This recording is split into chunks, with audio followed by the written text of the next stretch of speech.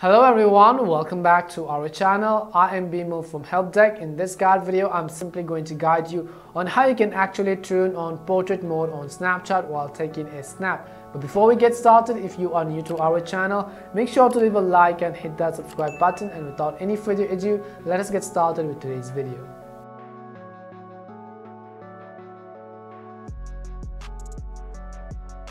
How to turn on portrait mode on Snapchat.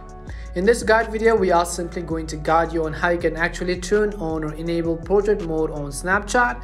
So you want to simply make sure to watch this video till the end.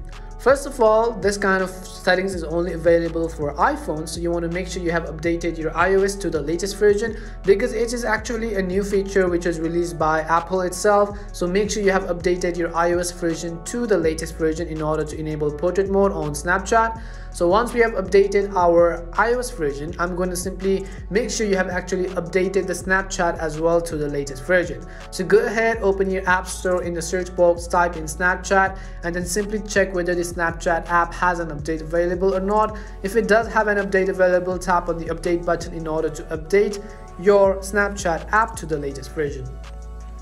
After we've updated Snapchat, let's say I open Snapchat right over here, and let's say I actually want to enable the portrait mode while actually taking a snap. How do I go about doing that? In order to enable portrait mode, what we want to do is swipe down from the top right hand side of the screen, and here on the top left hand side you'll find an option called video effects. You can simply tap on this video effects button, and as you tap on video effects here, it will take us to this page. You can see the portrait mode is currently off. So what you can do is simply turn on this feature by tapping on it.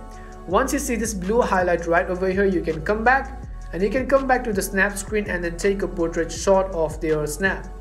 Now you can see that the background is automatically going to be blurred whenever you try to take a portrait mode on snap. So this was it on how you could very easily turn on or enable portrait mode on Snapchat. We hope this video was really helpful, and if it did help you, make sure to leave a like and subscribe to the channel. If you've got any more questions, queries or doubts, simply also make sure to leave them down in the comment section. As always, thank you very much for watching and see you soon in our next video.